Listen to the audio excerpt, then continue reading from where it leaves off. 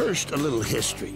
In the 1920s, water lovers who looked endlessly upon the thrills of snow skiing invented water skiing. 60 years later, snowboarding swept the slopes. The invention of wakeboarding became inevitable. And now it's one of the fastest-growing extreme water sports in the world. In this episode of Ultimate Rush, we'll meet two of the greatest wakeboarders alive. The rising superstar, Adam Errington. Adam is the wakeboarder's wakeboarder right now. Every young kid wishes they were Adam, and every old wakeboarder wishes they were Adam. And the reigning grandmaster, veteran Parks Bonifay. Parks Bonifay, to me, he's the man. You know, he's wakeboarding.